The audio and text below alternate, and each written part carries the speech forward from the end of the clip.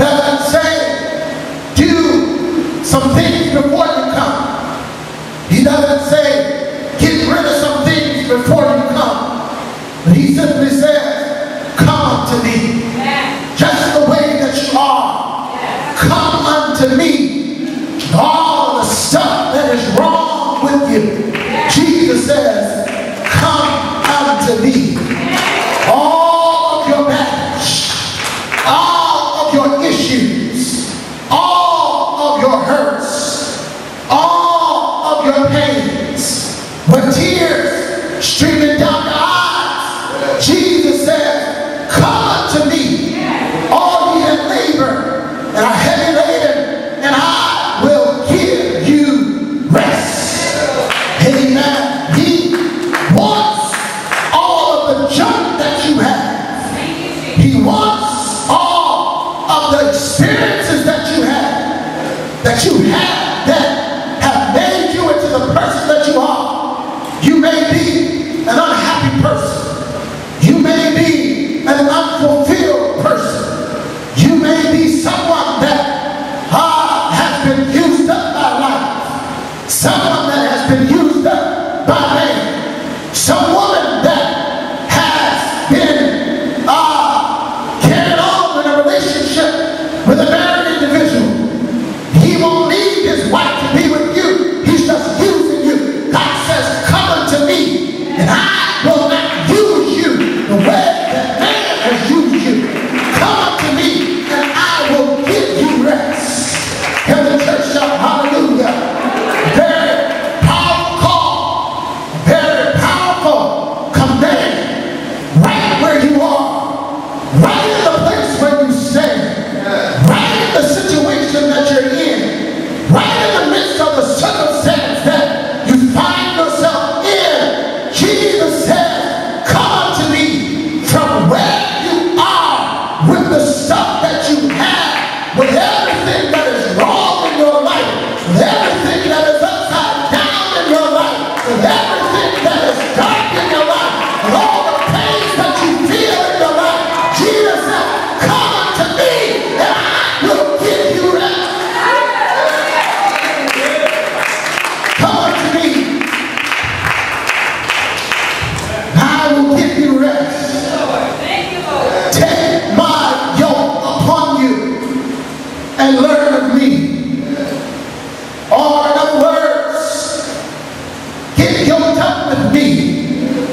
And as two oxen back in those days, as the two oxen were plowing the fields, they were connected by yokes.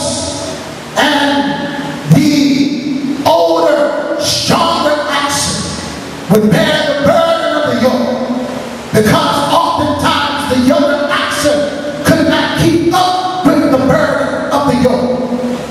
If he could not keep up, the yoke would have caused grooves in the neck of the oxen. The oxen would become weary, bearing the burden of the yoke. Jesus says, get yoked up with me. Or in other words, I will bear the burden of your life. Or in other words, I will carry the heavy load that you have been carrying. The load that is crushing you. The load that you are up under. Jesus said, I will carry that load.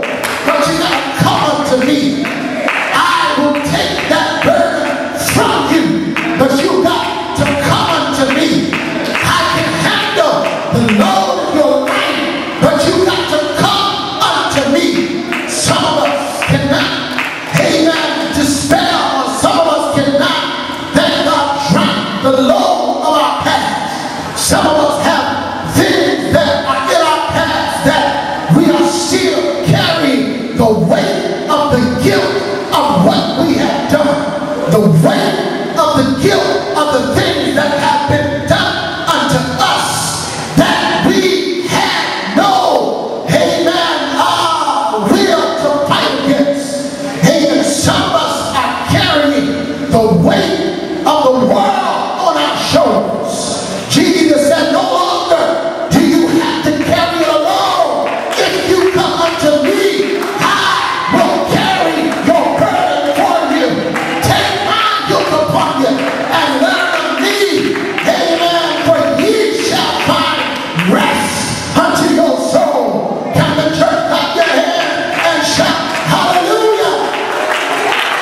ye shall find rest.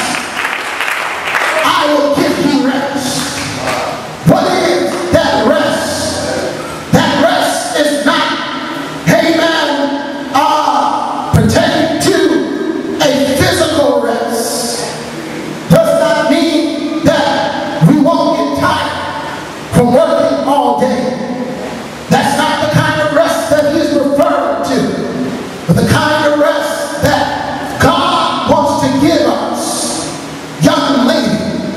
The kind of rest that God has reserved for us young men.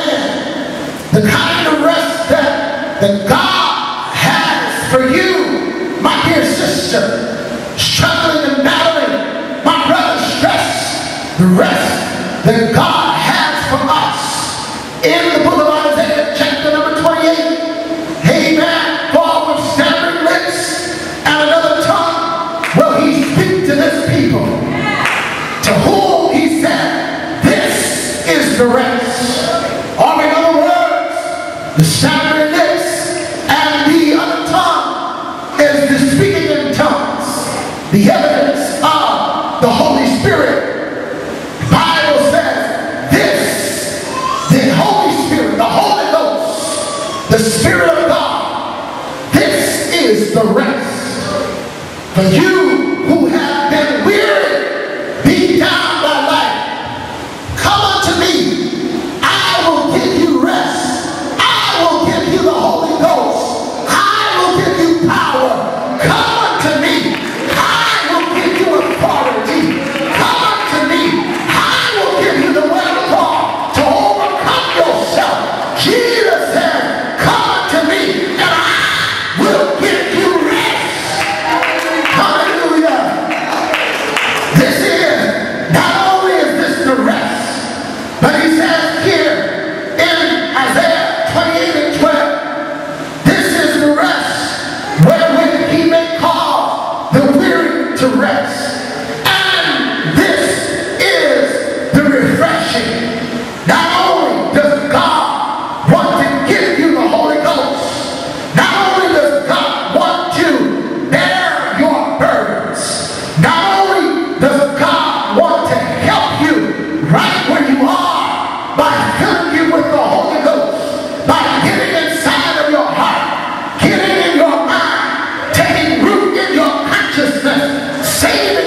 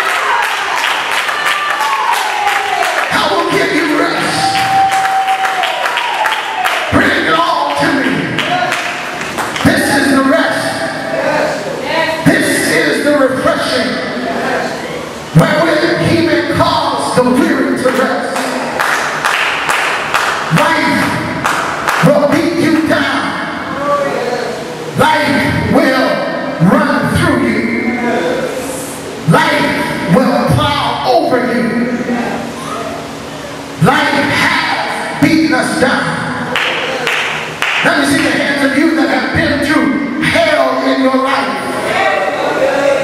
battling with stress, battling with depression, health going haywire, can't seem to get ahead, can't seem to pull it together. Jesus says, come unto me and I will give you rest. Get wrapped up in me and I will take care of your burdens. Get wrapped up in me. I will handle your disappointment. Get wrapped up in me. I will take care of your discouragement.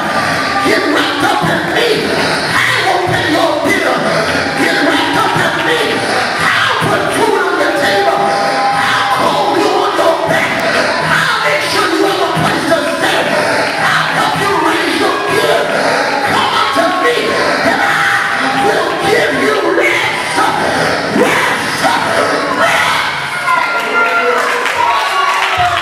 Hallelujah. This is the rest. This is the refreshing. The power of the Holy Ghost is the rest. The Holy Ghost is the refreshing. The Holy Ghost makes all things new. The Holy Ghost helps us to handle our pressures. Holy Ghost is there to help us when we feel like we are in a room and the walls are closing in on us.